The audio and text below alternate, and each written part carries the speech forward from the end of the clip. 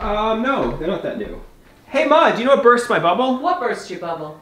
People say I'm waiting for Godot to rescue me. Are you familiar with the play Waiting for Godot? Yes, yes. If you don't know, you know, Godot is a character that never comes and never greets the people in the end. So basically, I'm looking for somebody to save me. I'm looking for somebody to transform my life. And I think a lot of that has to do with, you know, being dependent on you and being dependent on Dad, unfortunately.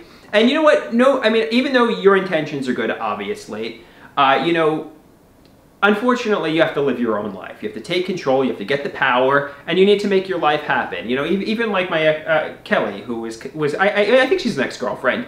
I mean, she's definitely a really good friend. I don't know if you'd classify her as a girlfriend, but even in that relationship from 2019 to 2021, she was almost like a parental figure to me in that she would guide me around the city. And yes, she showed me some wonderful life experiences, and I had the funnest times of my life with Kelly. However, you know, when the relationship ended, I went back to sitting in solitude, and that's not her fault. Obviously, that's an unintended consequence of the breakup. You know what I mean? But you kind of was sabotaging yourself, and in doing that and sabotaging yourself, I mean, you weren't moving forward. Ultimately, right now, I'm a 35-year-old, a disabled adult child living in a fantasy land, posting on social media all day long, hoping it's going to make me a movie star. And unless somebody believes I'm going to be a movie star from the social media content that I'm creating, who would want to date me? I mean, there's a term in psychiatry. It's called folie à deux.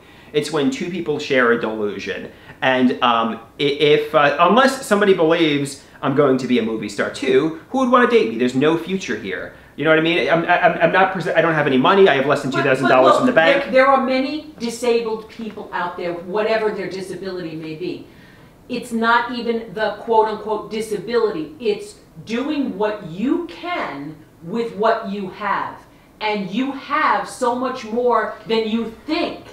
And it's what you're thinking and perceiving that's keeping you subdued. Right. So like, I think to myself I should be a late night talk show host. I think to myself I'm a comic genius, performative genius, I should be in movies. I think to myself, you know, and you know, obviously if I was to get an ordinary job in marketing or a barista at a coffee shop, you know, why would I want to work that? Look at me, I'm Mr. Suave, I'm Mr. Cool. That's what I think, you know, and unfortunately I'm pouring my life down the drain, not making any money. But acceptance, acceptance of who we are and what we can be if we set goals. Goals are good, but unrealistic goals are damaging. Basically, I use social media to market myself. I use it to market my artwork. But a lot of people do. And I have a social media addiction, and and because I'm anxious and agoraphobic, I'm hoping, you know, Godot's going to come and say, you know what, I've discovered your social media posts. You're going to be Mr. Hollywood now. But I've been waiting for Godot for 15 years. It's not happening, and accept it's not happening. And the key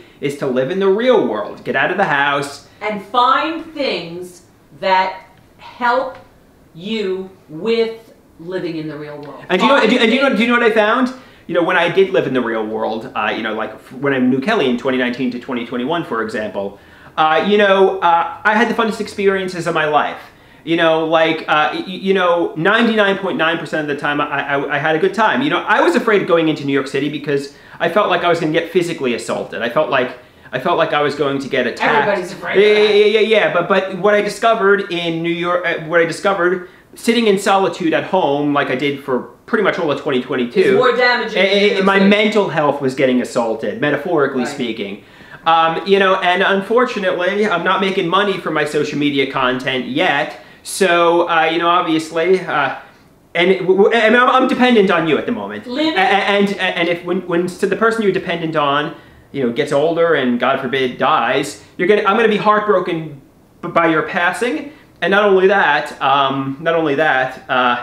it's gonna be overwhelming because I'm dependent on you too, and I can't afford the apartment I'm living in, even though it's beautiful. And I need to prepare for that because not only is you going to the great beyond gonna be really traumatic, just because I lost a loved one, it's gonna be also traumatic because I'm financially dependent on you at the moment. Well, that's what you're moving towards. Those are the goals you're setting, and that is what it is.